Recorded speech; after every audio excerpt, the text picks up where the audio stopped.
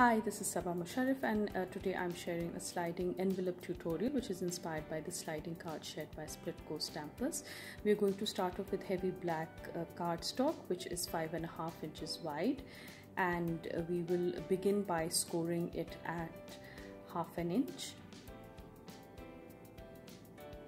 and then 4 inches, 7.5 inches and 11 inches. Now we're going to come back in from 11 inches and mark out an inch in the middle, so that's 8.75 inches and 9.75 inches. We're basically scoring at 3.5 inch intervals for this. We can cut off the excess piece and use it for other components of this envelope. We're now going to cut out 2 flaps which need to be slightly smaller than the base that we just scored. So because our base was 3.5 by 5.5, we're going to cut these out at 3.25 inches and 5.25 inches. So basically just keeping them 0.25 inches shorter than the base that we just scored. So this base will actually fold over and form a sort of a tube in which these flaps are going to go inside and then function as the slider.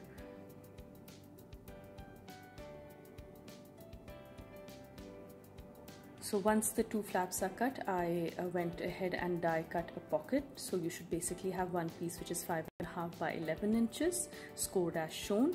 The 2 flaps, 3.25 by 5.25 inches, and these fit our base, slightly smaller than the base, and then a die cut piece for the pocket.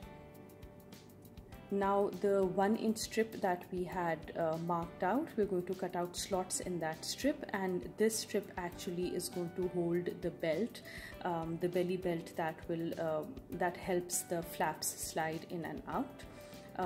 When you're cutting out the slots, you need to be very careful and ensure that the slots are cut out very neatly and the cut is very smooth, because we don't want the sliding belt to get stuck in it, as that will prevent the movement of the flaps. So for the belt, I'm using a polythene strips that I have cut out of a polythene bag. These are pre-cut and they're a little broader than an inch, as you can see here. So in length, since our flap base is 5.5 inches, we need to make sure that our polythene strip is at least 12 inches. For the width, as you can see, this is a little broader. I'm going to trim it to 1 inch. This doesn't have to be exactly an inch, but a little under an inch would do, because we need to ensure that it moves smoothly. We're going to adhere the edges of the belt together using double-sided sticky tape, and we're going to ensure that there are no loose ends. So we're going to apply tape on both the edges, as you can see here.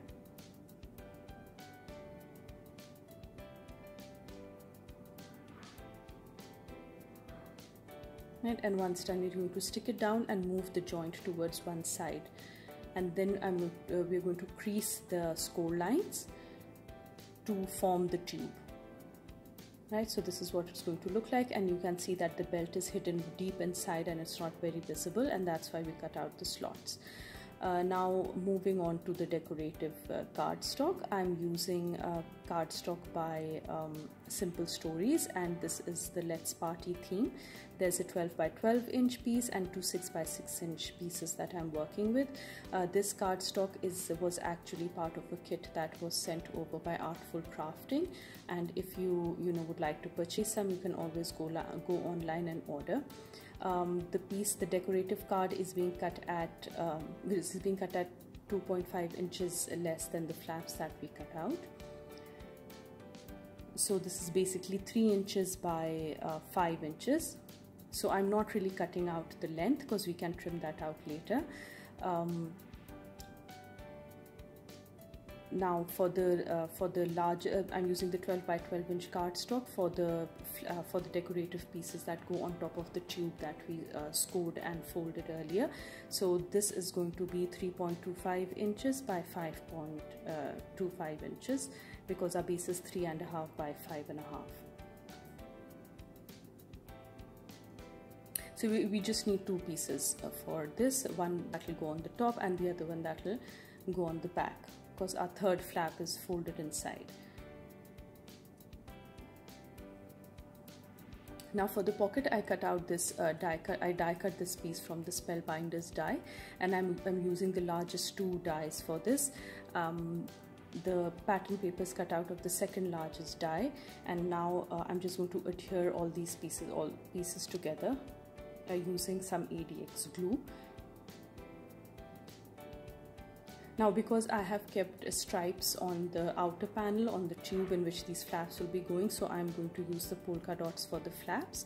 Out of the two flaps, one flap is going to hold the pocket and the other flap will remain plain. So the one that will have the pocket, I've decided to use the polka dot pattern on that because it will look a little more colorful and bright. And for the other flap, which will not hold the pocket, for that I'm using the confetti design for that, so that it has enough place for the individual handing this over to write a personalized message for the recipient.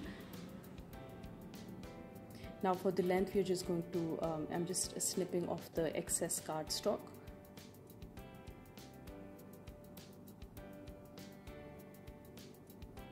Now for the we need a tab for the plain flap that we have in there, and this tab will help us slide the two flaps out. So I've basically just cut this out using the die, and as you can see, it's a little taller for my liking, so I'm just going to go ahead and trim it a little further, about 0.25 inches from the base, and then I'm just going to adhere it to my flap using ADX glue. So I like using this glue because it dries clear and it keeps the project very clean, plus it's also very forgiving, and if you make a mistake you can always reposition the cardstock, and it lets you do that quite easily.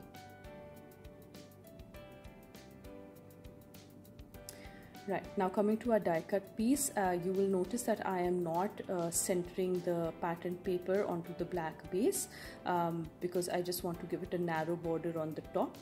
The sides will need to be scored, and we're going to cut off the base because the sides need to wrap around our flap to form the pocket, as you can see here. Right. So once measured, I'm just score the sides of the flaps to make it to form the wings, and just making sure that they're they're creased well and that they fit the flap properly. Now I'm going to apply glue to the wings and also to about 1/2 an inch on the base, because we don't want this pocket to be really deep. And when we're adhering this pocket to the flap, we need to make sure that it is not aligned to the bottom of the flap, but it is at least 1 inch on the inside. It's like above 1 inch above the base. Now we begin by placing the plain tab in the center of the tube that we had initially folded, and then apply about 1 inch of sticky tape on the belt, on the polythene belt, as you can see here, and then we just push it down so that it adheres to the flap. Now please, if you're applying the adhesive to the left hand side for the base flap, then you need to apply it on the right hand side for the top flap. And when you're gluing these flaps down, you need to make sure that the pattern side needs to be facing you, so that when you pull the flap out, it's the right side, the flaps show up on the right side and not the other way around. And don't stick down more than 1 inch, because that won't allow the belt to roll and function the way you want it to. Right, so now that we have the pocket also adhered, we're just going to close the tube that we had initially scored and insert the flap under the top pocket flap, and then glue it down and secure it, making sure that it's stuck well. Then we're testing it out to make sure it's functioning properly, and it is functioning all right. Then just adding decorative paper to the top and the bottom, and then adding some decorative elements. Our sliding envelope is ready. I hope you enjoyed this tutorial. If you have any questions or comments, please leave them below and I shall respond as soon as possible. Have a great day. Bye bye.